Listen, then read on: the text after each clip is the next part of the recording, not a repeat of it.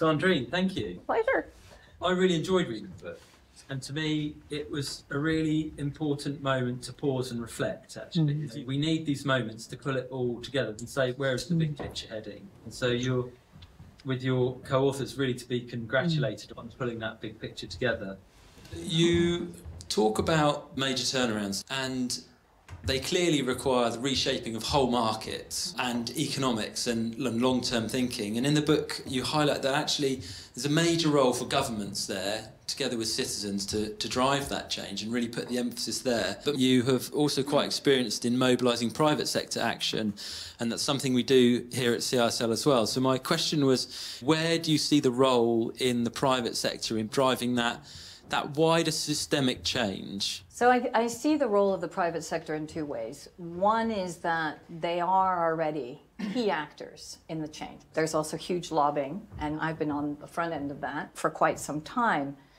If you, for example, look at the COP process, so that's the climate negotiations, we had the lobbying from the oil and gas sector, 650 lobbyists that were at COP27.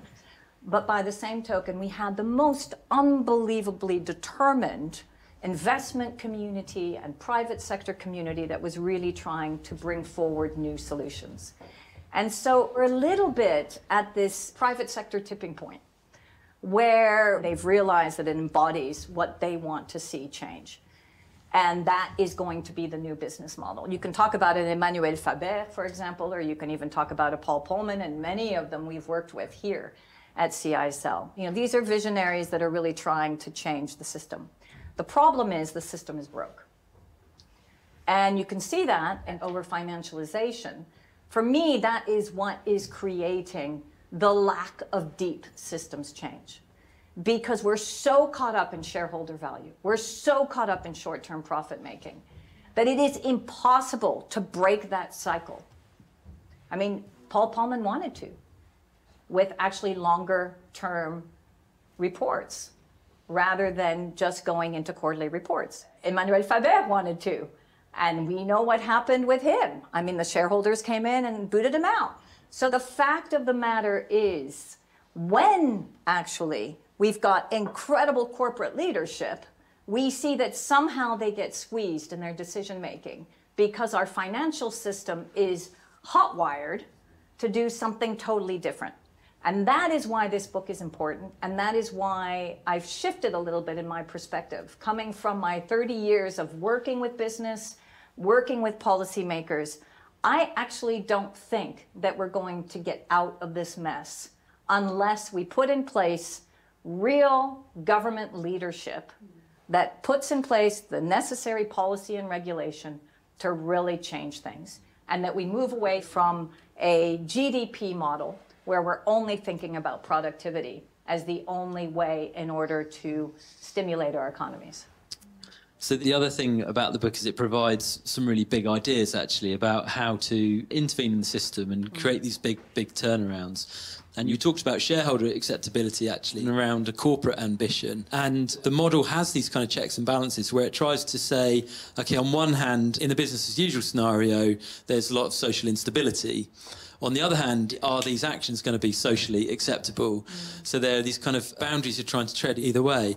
And in particular, the ideas around income redistribution, universal basic dividend, these kinds of ideas traditionally associated with the left politically, and where you think that some of these really big ideas may hit some political buffers or cultural buffers and the social and political viability of the ideas.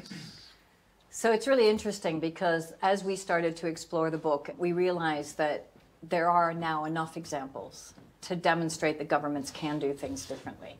So the Norwegians have obviously been doing wealth distribution for quite some time, and they're lucky. They've been endowed with some amazing natural resources, but the Alaskans are doing it too, and Alaska is definitely not to the left. And what you also see is then we've got these 5 well-being governments that have put in place, in particular pre-COVID, a government model and an economic model that puts equal footing between social, environmental, and economic indicators. So GDP is no longer the only stimulus. Who do you think did the best during COVID? Why? And it's the same with many ESG-rated companies, by the way, because they stress tested their value chain, because they started to see where resilience was. We no longer can live in a world where we think that we are not going to be confronted with multiple crises. We will be. And if we don't have the foresight, we as leaders, all of us, whether we be policy leaders, citizen leaders, leaders in our community, whatever we are, if we don't start to have the foresight and intelligence to think through that the current models are totally broken, they do not respond to the crisis points that we are going to be hit with and that we've already been hit with. I mean, look at the value chain disruptions. We are totally dependent on about 5 economies. In terms of food, only 4. And in terms of most of our minerals, but also in terms of our electronics, China. So the fact is, we have to understand that we have to wean ourselves off a model that does not work and no longer generates also income for the many. By the way, this is the first generation that will make less than its parents. It's the first generation that has the highest amount of suicide rate and also mental illness. And we see that time and time again. So my way of rationalizing this is we actually have no other choice. Otherwise, we're just basically committing hara-kiri. It's collective suicide, and it's stupid because we should be smarter than that. Thanks, Sandrine. So one last one from me before I turn it over to the audience. You were talking about political leadership from China and the US, and obviously we've had a change of administration. The US was in the Paris Agreement, then it was out of the Paris Agreement, and it's back in the Paris Agreement. Biden with a big legislative agenda trying to bring together the left and the right. And obviously you've got the Green Deal in the EU, and we know that there are huge populations in India and China where living standards need to be raised, and each taking slightly different pathways towards balancing, bringing people out of poverty, getting to net zero. And I just wondered what kind of political leadership would be needed to overcome that. Yeah, there's a big question right now as to whether we need an authoritarian state or a democracy to get us out of the mess. And I actually, believe it or not, won a New York Times debate on the fact that supposedly an authoritarian regime would win. And I was blown away that I actually won it. But my premise was the following: not that we need a dictatorship, that we need authority. And hence why we were able to transform through COVID. States became states, worried about people. Some of them made big mistakes because they caved into the needs of only a certain amount. But most countries were thinking about solidarity, trying to protect their citizens. When was the last time that we saw this? No, I'm serious. What type of leadership forgets that they're supposed to service their citizens? Most leadership. Because they've all been bought out, and we know that our democracies have been bought out by multinational interests.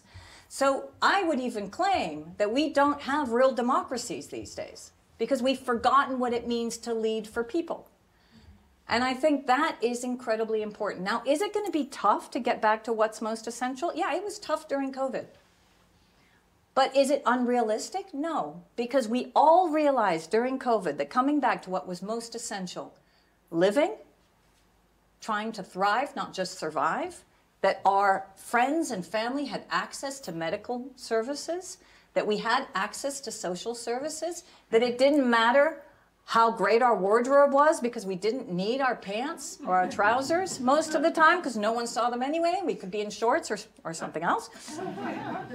And that we didn't have to have a certain amount of cars because we couldn't go anywhere.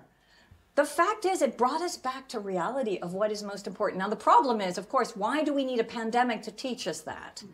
And I think that that's part of the learning.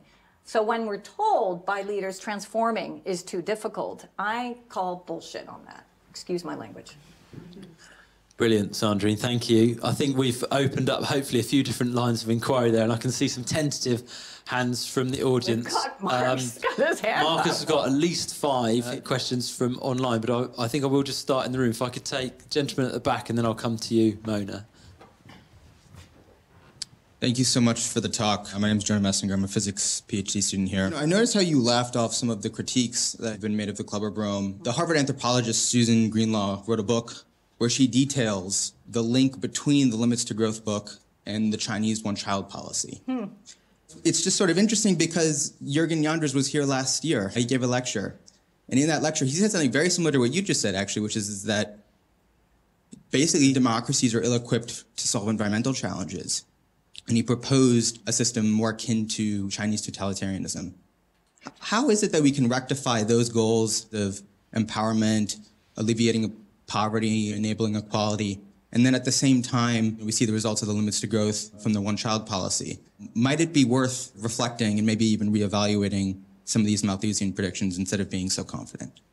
Interesting. Okay, do you want to take a few questions first, and then I'll come back to your very controversial but very important question. Good evening. I'm Mona Zogby from CISL. Thank you, Sandrine, for a very interesting presentation. I have two interlinked questions. First, the statement that you made on poverty reaching zero by 2050. Apparently, this is something that we've been all catering for years and even centuries, and we haven't reached, so based on what claims? And the second is, to what extent you took compounding factors in the scenario building?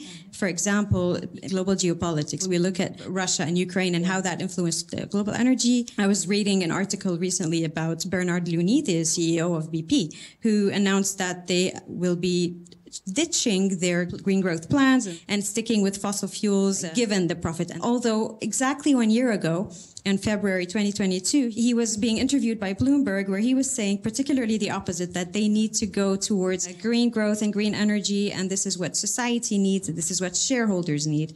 So how easily the narrative can change. And so based upon all that, what are the odds to actually achieve this sustainability transformation vision that you present in your book? So on the first question, I'm not trying to laugh off the conspiracy theorist, but I would definitely question the fact that the limits to growth had the power to have direct links with the Chinese one-child policy. First of all, as many people say, the limits to growth were predominantly read in the West. It wasn't even read outside of the West in most cases. And Jürgen Randers came to his own opinion because of a lot of work that he did in China. And Jürgen Randers and I argue a lot about this, as he does with other members of the club.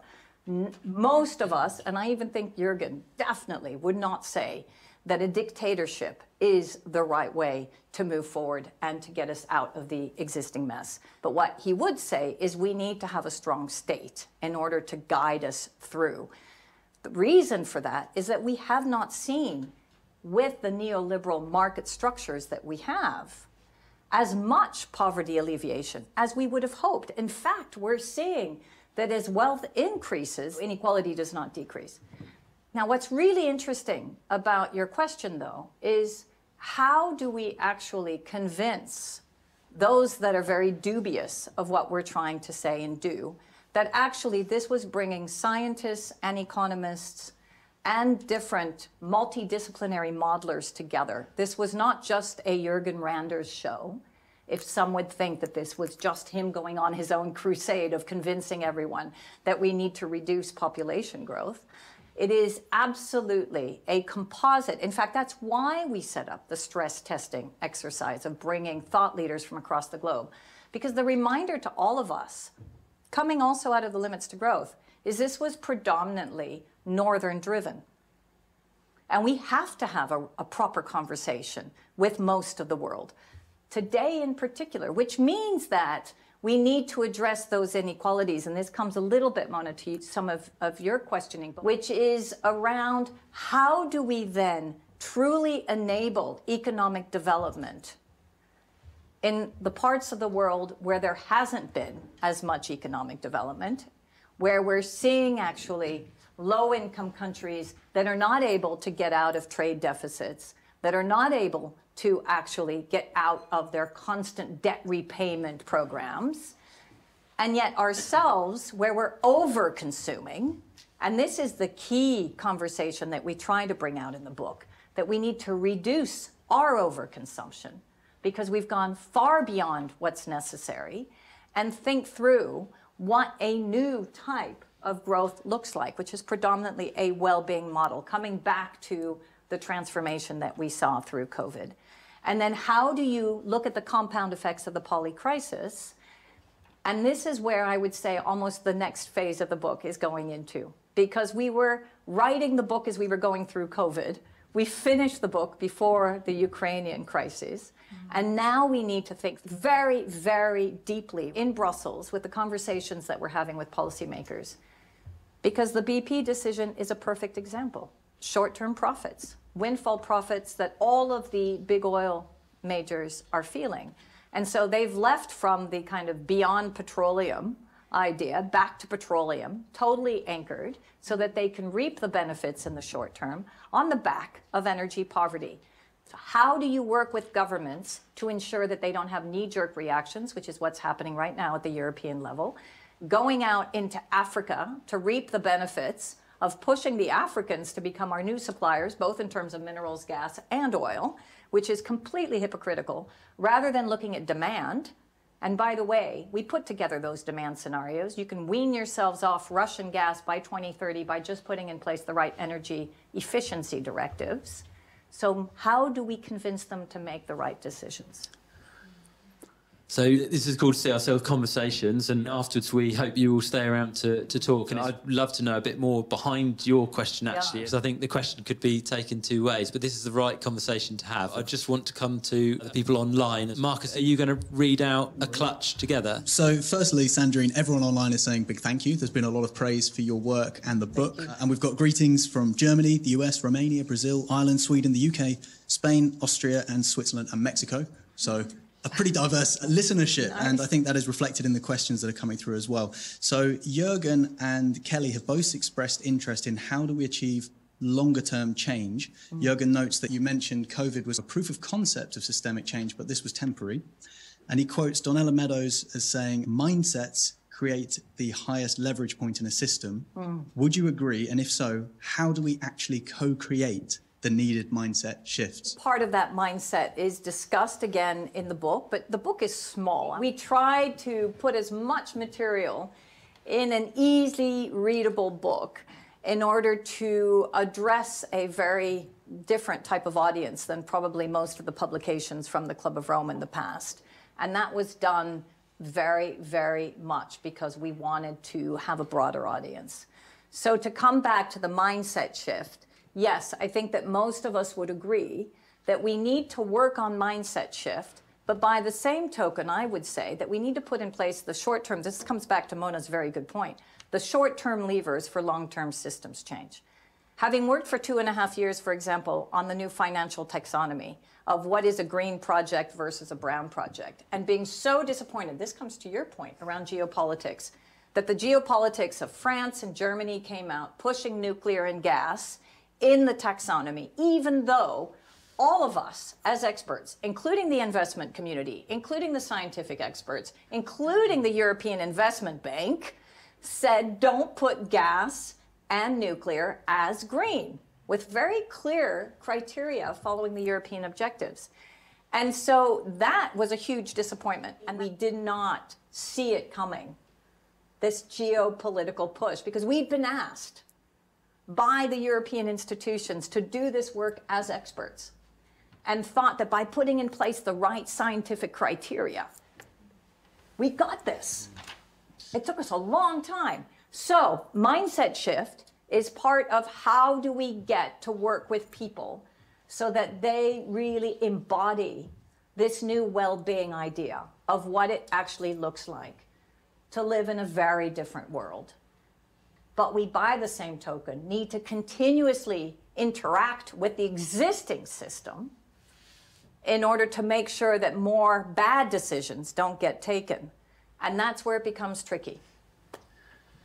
Thanks, Sandrine. I don't want to put words in your mouth, but the point around mindsets, to me, there's been a long conversation about getting beyond GDP, and one of the things here that you're saying is, what is it that the economy is delivering for us? You know, and the framing around well-being economies, that in itself is a kind of mindset shift for many, many leaders and us as communities. Can I just add to that, if I may? If you look at the well-being economy, it's not, again, as I said, it's not pie in the sky. I mean, we do have the indicators for a well-being economy. It means you're starting to place a value on education. Hello, look at what we're seeing again, here, right now, in terms of the social unrest.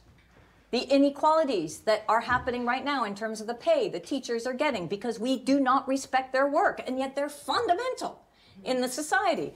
The same with the police force, the justice force. I mean, most of the fundamental, foundational pieces of our society are undervalued. And yet we place the greatest value on shares.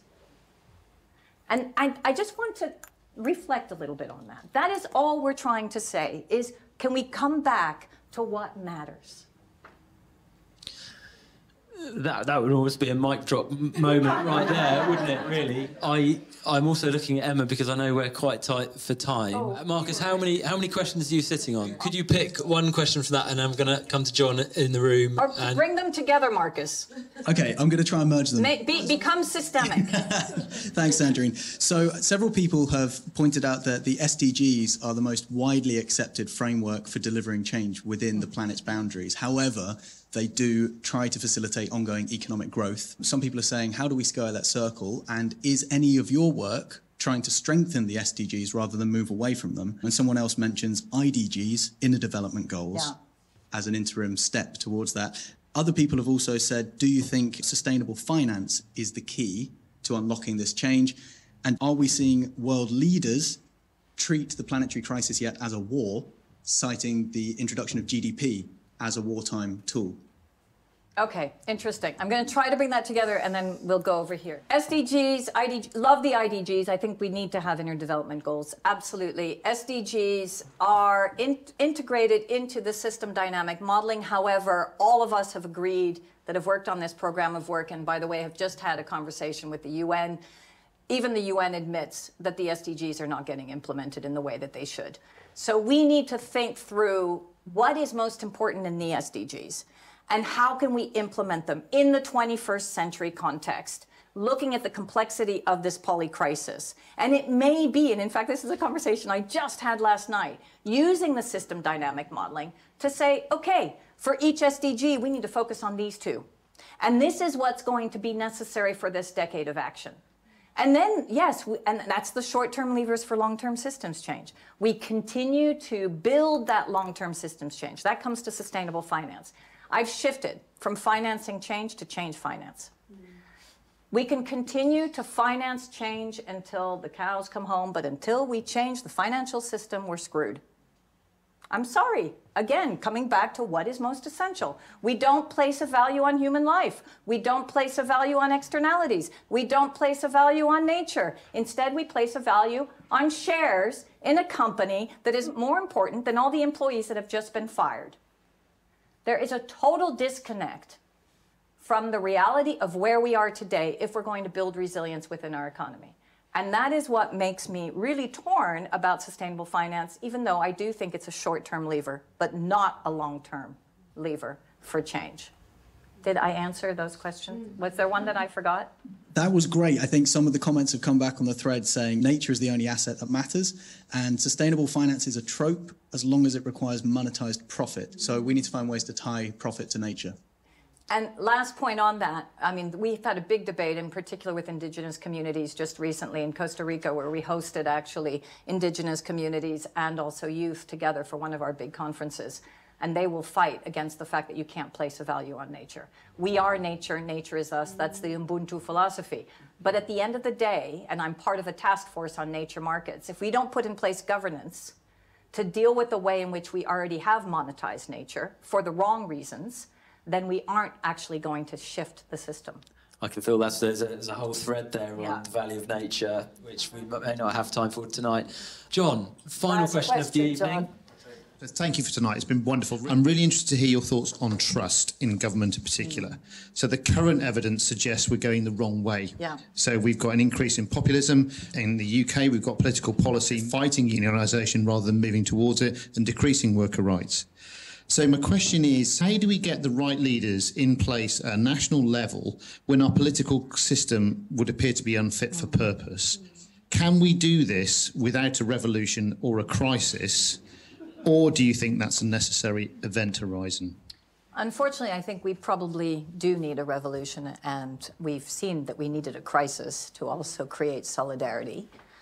I agree that most of our governments, or many of our government structures, are broken also because of short-term cycles and because of leaders forgetting why they were elected in the first place and only thinking about their next election. What's been really fascinating, and in particular being intimately involved in the climate negotiations, is to see how local leadership and city leadership has completely taken over. In fact, the so-called non-state actors have become much more powerful than the state actors, because the state actors continue to either react through knee-jerk reactions, not put in place real ambition, except for the high ambition coalition of countries, and there are some, clearly, who are moving in the right direction. Whereas local leadership, and we saw this during the Trump years, that it was the local leadership that really actually demonstrated through the states across the US that they were continuing to decarbonize and to put in place the right measures. So I do think that our whole framework of governance has shifted, where the state actually, in many cases, no longer has the power even to make the right decisions, or even over the citizen, and that citizens now are much more active at the local level, and that local leadership is becoming much more powerful. And it's local leadership that often is creating a shift within the state. A final example, if you look at Poland, it was the cities in Poland that immediately stood by Ukrainians and opened up their doors, put in place the right governance structures to make sure that it wouldn't go completely belly up with all of these Ukrainians coming in. It wasn't the Polish national government that did it, it was the cities. Another kind of mic drop moment. I'm not going to have any time for any more questions, I'm afraid. With apologies to people who haven't been able to ask questions. Just to say, a huge thank you to Sandrine. She brings a huge passion to this subject, which is, something we all need, that passion and energy. And I think the richness of the debate and the diversity of the questions highlights really, exactly why we need kind of big picture views of the systems challenge. And there will be disagreement on the routes to get there, and healthy disagreement and debate and discussion. And I think that's something that you, Sandrine, have called for a number of times. We need to talk about this, we need to discuss this. And, from my own perspective, that is the thing that this book offers, is a sense of perspective and reminding us that, there is one big system that all these parts are a part of. And it's within our own grasp to decide the pathways we take within it, even though it's messy and complicated and difficult. And you can look out for the next event in the CISL Conversation series and follow Sandrine on her tour as she is speaking on this topic, and the book with her co-authors in other places. So thank you very much, Sandrine. Please stay on, everyone. Have a glass of wine and a conversation. And thanks, everyone, for coming.